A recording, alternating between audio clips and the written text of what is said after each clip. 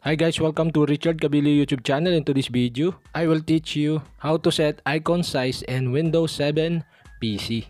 Okay guys, but before we start, kindly subscribe to my YouTube channel by pressing the subscribe button and the bell to notify you if I have new videos. Okay guys, let's start. You all have to do is right click on your mouse and go to view, and you can see the classic icon. So the Windows 7 is set into classic icon. You all have to do is to set in medium. Click medium icon, and guys, the icon is set into medium.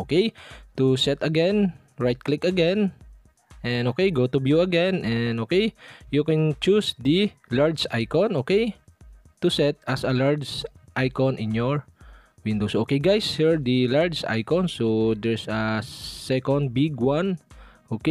Another one. Right click again, click the view, and the extra large icon. So you can set extra large icon, and guys, your icon are set into large. So guys, that's it.